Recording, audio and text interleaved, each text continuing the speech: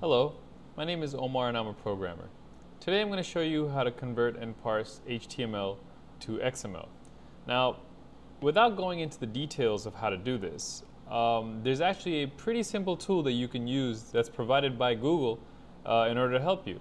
So you can just go on Google and type up online HTML to XML converter, and you'll find a website that's by sites.google.com.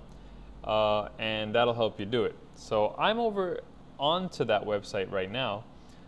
If you can just type in the URL straight from my URL here, but if you don't want to, you could just go ahead and do a Google search on it.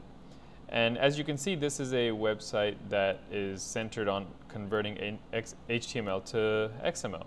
So there's a text box here, and let's go ahead and type in some HTML so we can try to go ahead and convert it.